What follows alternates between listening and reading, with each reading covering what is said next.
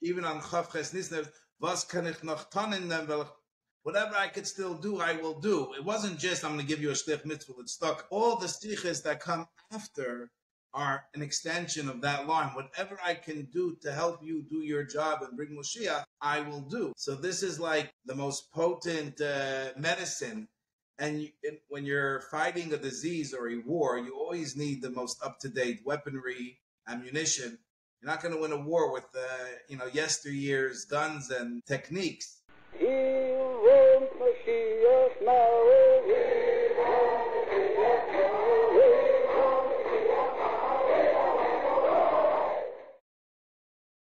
Welcome, everybody. I'm very excited today.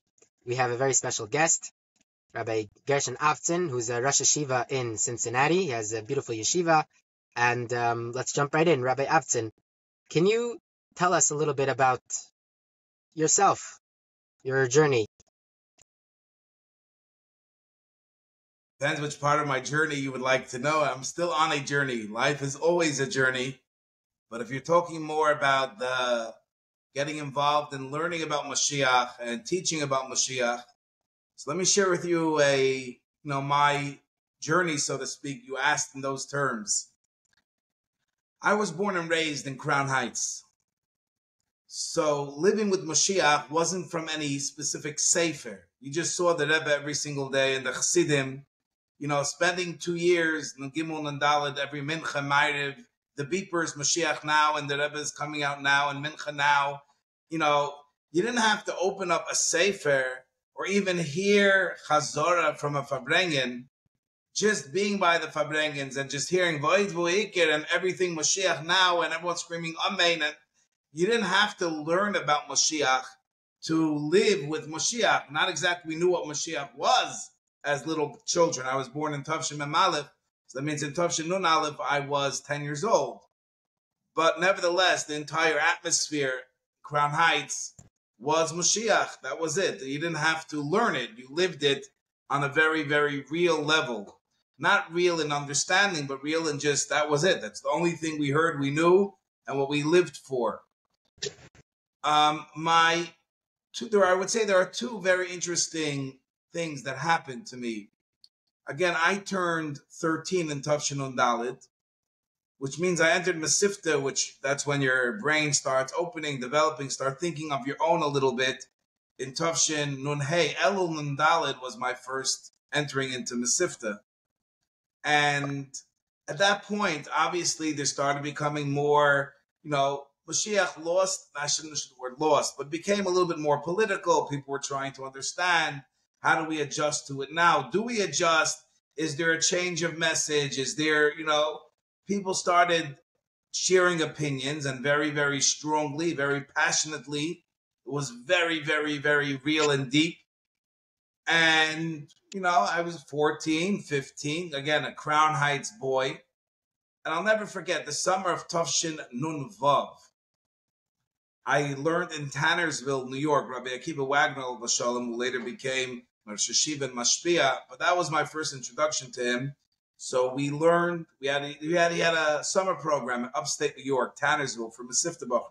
This was before he actually opened the yeshiva in Toronto. It was the summer before the yeshiva opened. The yeshiva opened Elul Tavshin Nun Vav.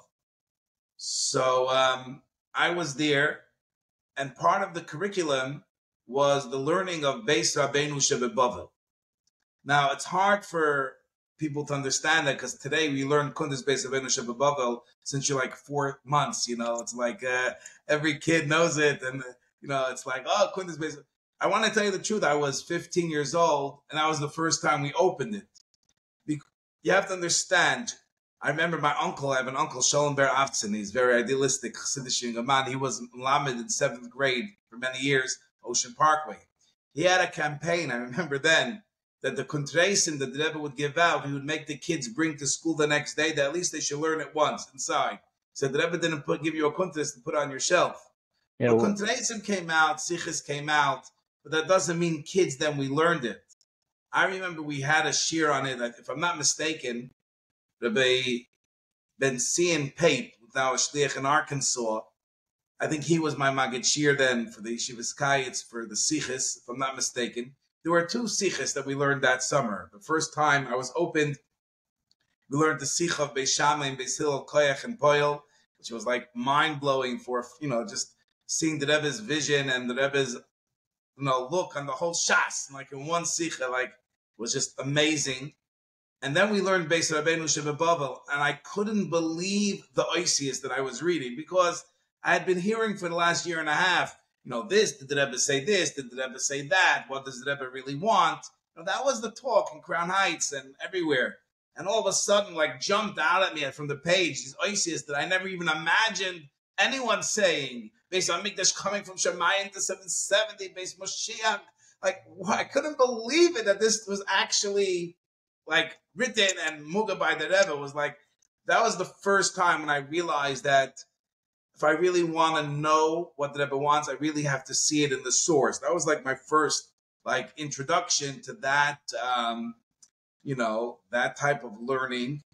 But it stayed with that until really, and it's probably a little embarrassing, when I was like Shir Beis Zal, the Yeshivas Kayetz that year from Toronto was in a small village outside of Toronto called Hamilton, Ontario.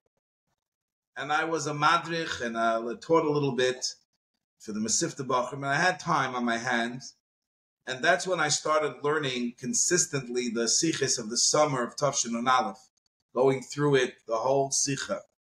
And again, it was like unbelievable. I couldn't believe not just what the Rebbe is saying about the Nasi Moshiach, because that's more than Beis, as much as Goyla, Geula, the whole, and the importance of learning Balak, learning about Moshiach, like all those things which today have become, everyone has booklets and you can just file and everyone knows all the quotes. Then it was much less defined and much less, Mesudar.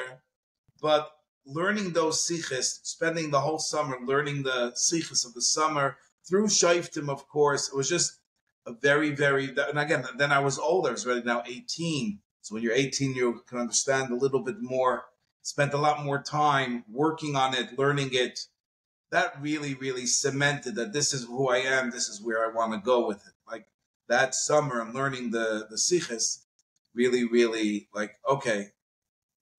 Yeah, the Besura Segula you have today, you have, so to speak, the exciting parts, the Besuras, and you go through, there's a share in 770 every morning, they finish it every 2 weeks. It's like you get it knocked into your head. Obviously, you have to learn the whole Sikha, but I've always found the context of the full Sikha, always everyone says, look at the context. It makes it so much more stark, and you get the... There's no question, because so when you learn the B'sura Sagula, which is amazing, and I carry it with me in my talis bag wherever I go, I say, Al Derech, that the Barditchever said about the Tanya, that the Alter Rebbe took an entire big Eibishter and put it into such a small sefer. We took the whole Moshiach and really put it into a small little sefer, the B'sura Sagula. And what's important, is for me, also, you meet a lot of people if I'm traveling on the plane, and they start bringing questions, Moshiach, Rebbe. I say, listen, I'm a Lubavitcher Chassid. I will let you see what the Lubavitcher Rebbe said. You may not agree, but you have to understand that as a Chassid, this is what I have to believe. In other words, put it all on the Rebbe, and that really is amazing, because there's this misconception that the Chassidim made it all up, all these things, and when they see it on the Rebbe Siches. But yes, when you learn the B'sura Sagula, you somehow could get mistaken that it's just about some war in Iraq. Like it just, you get lost in the Reichkeit sometimes, and especially when it's just okay, I saw Aleph, Beis, Gimel, just doing the mantra. But when you learn the entire Sikha, you really get the full perspective. It's a full binyan. It's a whole. And you see how the Rebbe is building week after week.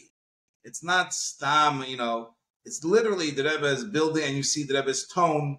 Like you see how it's really the Fabrengens, they start, earlier about, if you look in the earlier years, especially, the Rebbe speaks in Yonim, Rashi, Rambam, Yitzchak. There's also in Yonim of Moshiach. But then, like, you start learning these Fabrengens, okay, we're talking about Moshiach. Now, how does that fit with the Parsha? How does that fit with everything else? But, like, we're starting, the topic of this Fabrengen is Moshiach. Now we'll get to everything else. You could almost say the whole Alf and the base is one big Hemshech. The Dibra Maskal is about the Parsha. Yeah. Mashiach Hemshech. There's no question, no question. And I see it clear, and I try to keep on learning it over and over, because we know the Rebbe wrote to someone, and it's printed in Igris Kodesh Chelik Dalet on Chav Dalet, I think, where the person after Yud Shvat felt lonely, depressed, abandoned a little bit. And the Rebbe said that the Frierdiker Rebbe is a real Roy Yisrael. He's a real shepherd. He's a real Nasi. He would never leave us forsaken. And that's why, if you look in the Sichos, the Rebbe says of the last 2 years, you'll see how the Frierdiker Rebbe was preparing his Hasidim for what's coming next. The Rebbe uses an expression, if only the Anash and the Tmimim would get involved in these Sichos, they would be able to draw energy and life for whatever they're going through. And there's no question that from after Chav Ches Nissen, there was a dramatic switch in not only the tone of the Sichos, but I like to say, and people don't always agree with this perspective, but I believe it very strongly. If you believe that on Chav Ches Nissen something dramatically switched in whose job it is to bring Moshiach, that as to before it was, so to speak, the Rebbe took the job, and in Chav Ches Nissen the Rebbe gave us the job to bring Moshiach. If we take that seriously and literally, so then you also have to understand that the Sichos after Chav Ches Nissen, the Rebbe knows that it's our job, and now he's teaching us for the first time, empowering us. I'm teaching you how to do your job. Instead of you listening how I'm doing my job, which you did for the last 40 years, you're getting a glimpse into my world, how I'm bringing Mashiach. Now I'm giving you what you need to do your job. There was never a time in history that a Nasi told the Yidden that it's their job. So these Sichos are very, very important, because these are the Sichos which were said after we were given the job to bring Moshiach. So obviously these Sichos are tailored to that goal and that mission and that purpose. Yeah, you hear the refrain sometimes, like, why are you cooking in an announcement base? There's so many Sichos of the Rebbe. There's the whole of the Sichos for was bist du verkocht Dafke, and the Sicha, which obviously is a silly time if unless you've opened it up, you'll see that you'll see why. But this is really the point I think you're saying, because this is the guidebook. This is the instructions. This is how we know what to do, how to make it happen. That's why these are so relevant, right? Especially and you hear now. Even on Chav Ches Nissen, was kann ich noch tun, whatever I could still do, I will do. It wasn't just I'm going to give you a shlich mitzvah that's stuck. Right. All the Sichos that come after are an extension of that line. Whatever I can do to help you do your job and bring Moshiach, I will do. So this is like the most potent medicine. And when you're fighting a disease or a war, you always need the most up-to-date weaponry, ammunition. You're not going to win a war with yesteryear's guns and techniques. And of course, every one of the Sichos of the Rebbe are emes and chayim v'kayomim la'ad, not chas v'sholem to minimize anything of the Rebbe.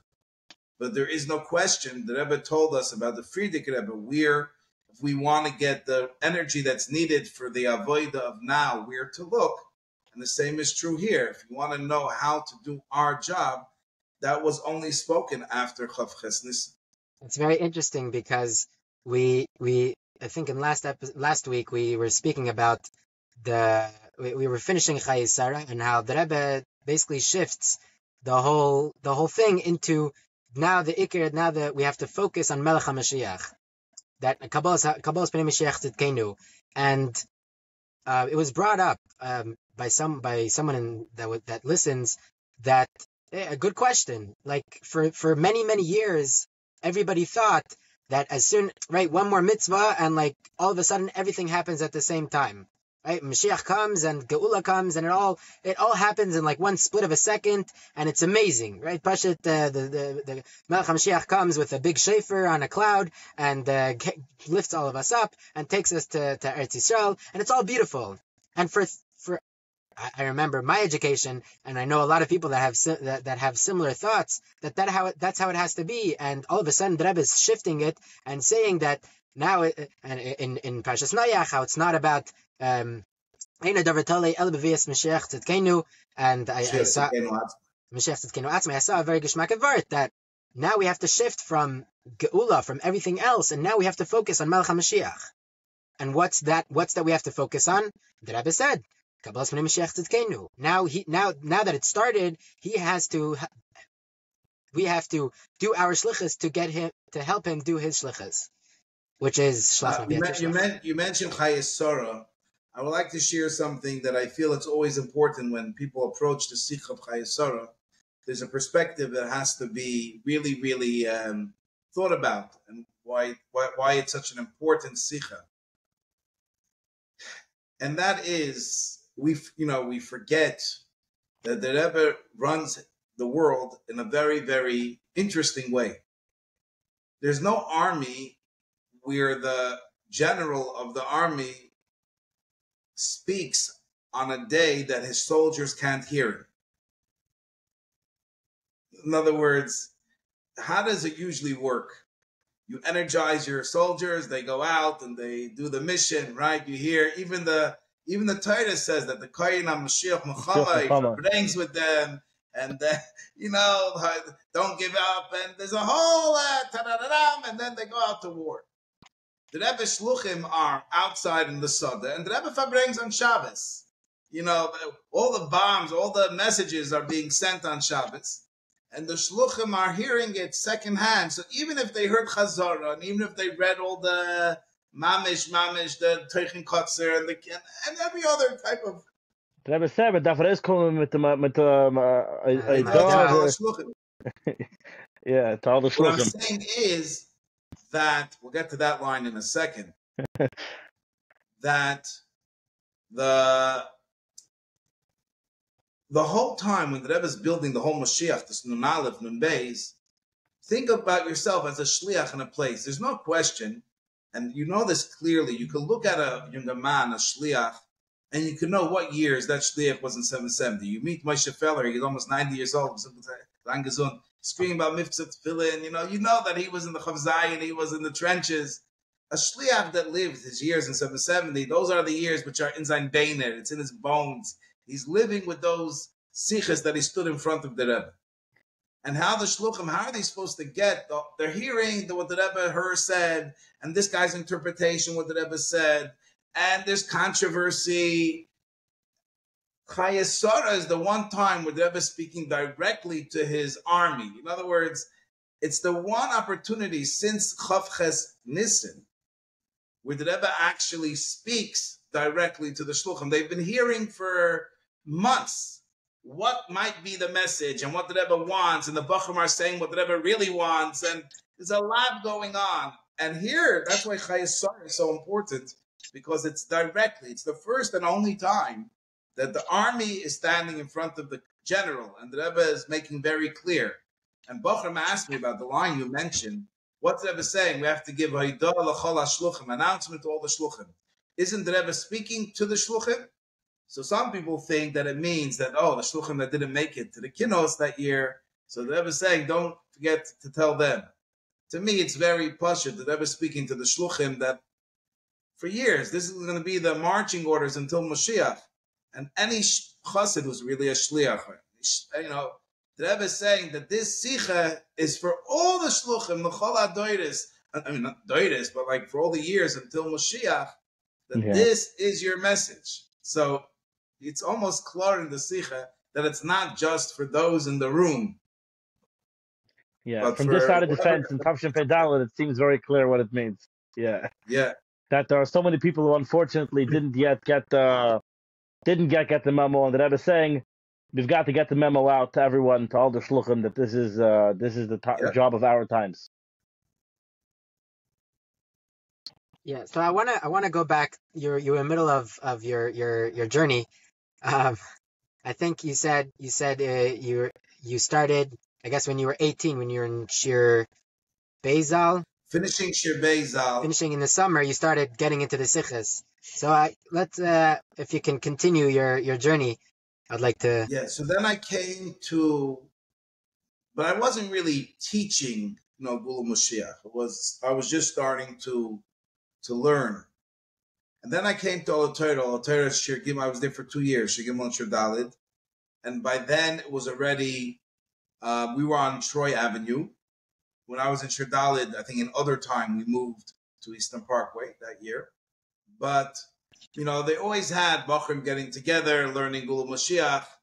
By then I already had understood the importance of learning Ba'asara and learning it well. And so I started participating in the Shir, which was mainly, again, at that point, it wasn't such an in-depth Shir, was whether Migoyla the Geula or the Svarim of Heichel Menachem of Moshiach, going through it. I participated, and I'm not sure at what point. I think it's possible when Shir Daled, or middle of Shir Gimel, I don't remember, when instead of just going around the table, so somehow I got designated with giving the Shir. And I started giving the Shir. It wasn't a big crowd. And also I started giving a Shir in the Mesivtah upstairs. I started giving a Shir in the Hatkufa Bagula of Rabbi Meislish from the Shliach of Mexico came out, which I thought was a very good and very thorough sefer. I gave a Shir in the Mesivtah upstairs. That started giving the Shiurim. And then in Shir Daled, they landed on me to be in charge of getting the weekly speaker. I hope I don't know if it still goes on in Shir Daled. They bring a guest. So Last I recall, it still goes a few years back. It's still going on. So that was landed on me. It was like a whole week's worry was like getting a speaker for the Shir. But what really took it to the next level was when I went to Shlichus. I was 2 years in Toronto. That's when I decided that something dramatically has to change. And what do I mean? That until then, it was like a rambling, bambling Shir, and you convince people to come with some cookies and orange juice and whatever. And I decided I was going to change, and it was a big fight because people said, you're never going to be successful. And I said that we're going to take out all the farbaisen, but we're going to invest in the Shir. The Shir is going to be with Mekoiris. The Shir is going to be done really, really well. That 15-minute Shir, the Bachim are going to feel they walked away with something, like for real. They're going to walk away with something. And when we abolished the farbaisen, there was an uproar. And I said, okay, we'll see. Yeah, so the first few days, it was very small. And I would say by the time we finished, there were like 40 Bachim a night coming to learn Gul Mashiach because they knew that it was going to be a Shir that was prepared, a Shir that had Mekoiris, a Shir I put a lot of time and effort in those Shiurim. And that's when I realized what I believe strongly is that people want to know and people want quality, and people are much deeper and much higher quality people than just cookie eating and orange juice drinking people. If you share with them something with a depth, a prepared way, people will listen and people want to know. So what would you say is for people listening or Bracham listening, trying to understand what really shifted in the Avodah, the regular shluch that's going on before, and then comes this Nals and the Bays, comes Chayesara, comes all this stuff, and like you said, people at the time didn't really know how to absorb it. It was all coming too fast. If you were there in Crown Heights, you got the Adrum, but if you didn't, you kind of missed it, or you didn't necessarily get the full brunt, and then it was all over too quickly. So how do you explain it? What is our Avodah now? What's really changed? What is that supposed to look like? So there's a lot to go through in 3-4 minutes, but let me just share with you a few points. And that is we have to define the difference between Mivtza Moshiach and any other Mivtza. All the other Mivtzoyim of the Rebbe are very action-based. What's Mivtza Tefillin? Put on somebody. The person knows what he's doing. He's doing it for your birthday. He's doing it somehow every Friday is your birthday. It doesn't matter, That's whatever it takes. A mezuzah on the door is a mezuzah on the door. Whether the person believes it's a shmita or he thinks it's spiritual thing. It doesn't matter. It's all about the Maisa. What's the Maisa of Mivtza Moshiach? What do you want him to do? It's not Mivtza Moshiach is something that's supposed to change your entire attitude, your entire vision, your entire machshava, dibur, and maisa. For example, when it's Shabbos coming, your clothes change, your whole attitude changes. You get into a mode of Shabbos. When a very, very chashva person is coming, clean up. You're living on a higher standard. You're living on a standard which what until now was considered permissible and okay, in this current place that you're heading to, that you're about to enter, you have to adjust and uplift. That only comes from a realization. That all starts in the head. And that's why the real Kabbalah Pnei Mashiach, the Rebbe says, is expressed not only, obviously, there's the idea of signatures and people saying Arein Mekabel and all these wonderful things and Yechi, but the real chinuch is the person that's learning about Moshiach, because you have to get that person to be ready to change their lifestyle. I always tell my Talmidim, I can get hundreds of people for a promotional video to put up signs that they love the yeshiva in Cincinnati. They'll wear a hat that says they love Cincinnati. They'll put on their cars. If I pay them, they could put up banners. You could put up all over New York, we love Cincinnati. But so you'll tell all those people, are you ready to move to Cincinnati? Oh, no. What's in it for me? Oh, tell me more about it. They can scream it, they can dance it, they can proclaim it, but they're not ready to move there unless they're convinced that there's something worth giving up what they have, the lifestyle that they have, in order to get to the dream that you're promising them. They have to really, really believe. If they don't know what it is, they're not, all the screaming and all the banners is not getting them there. The Rebbe doesn't just want us to scream Moshiach. The Rebbe wants us to live, travel. We have to get on the journey to actually change our machshava, dibur, mindset and get into that Shabbosdik mindset and acting in a Moshiach way. And that's an all-encompassing avodah. That starts from the cup, from our head. The more we learn about Moshiach, the more we start seeing Moshiach in everything. The more our life becomes a Moshiach-dik life. Our machshava, our dibur, our maisa. We think, speak, and act differently because we understand that we are standing on the threshold of the Geula, and therefore Semansich is demanding from us a higher standard avodah. And that's why, and that's really the difference before Chayei Sarah and after Chayei Sarah. For the Rebbe says, for example, what's the difference between the way he speaks about a Mosei Kosi Malech Shifutza Manasecha Chutza, the way the previous Rabbi spoke about it. He said, if you ask the Rebbe said, if you ask the Rebbe Rashab, the Rebbe Rashab said this, you have to learn Chassidus. Why you have to learn Chassidus? There's Das Alekei Avicha, there's Bir Hamidois, a million things. One of the advantages of learning Chassidus is that Osimar, the Malka Mashiach, brings Mashiach. Then there is, the Rebbe says, I start off with, I have to bring Mashiach. The way to bring Mashiach, I look, what brings Mashiach is Limud Chassidus. In other words, where you start, the whole focus is different. For years, we did Shlichus. The goal of our Shlichus, Mekarav Yidin and wonderful things, is also to bring Mashiach. That's part of the goal. It didn't have to be imbued in every part of what we're doing. When you ask me in the morning, what am I doing? I'm on Shlichus. I'm a Mekarav Yidin. I'm, doing Nachas Ruach to the Rebbe. Wonderful things. All that is dramatically shifts. I'm only doing one thing. I'm bringing Moshiach. Now, for that to happen, there's all the Mivtzoyim, everything that I'm doing. But the entire mission statement, and it's not just a statement, it starts really in Hashkafa, where I'm holding in my life, and what I'm dreaming and looking to accomplish every single moment changes from the Sikha of Chayei Sarah. So how does that spell out to the Yid HaMitzrayim? He knows that he's putting on tefillin. It has to become a big enough vibe in the whole Lubavitch, I guess, that the whole movement kind of. So that's our job, to be living examples of happy, successful people and getting the message out. and the education, getting more and more. The more people that learn about these inyanim, the more we will see this happen. And one is Mashiach could come now. We shouldn't say, "Oh, until that will happen." We're not giving the Eibishter any excuses. Not giving any exact excuses or answers.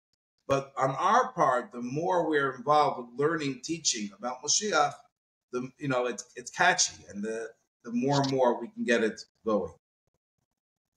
Thank you, Rabbi Avtzon. Thank you, everyone, for listening. And for bringing and for the conversation. And let's keep it real. Amen. We want Moshiach now. ועד כדי כך המדב גולהוב מהדר עם זול מחי זין ישי המלך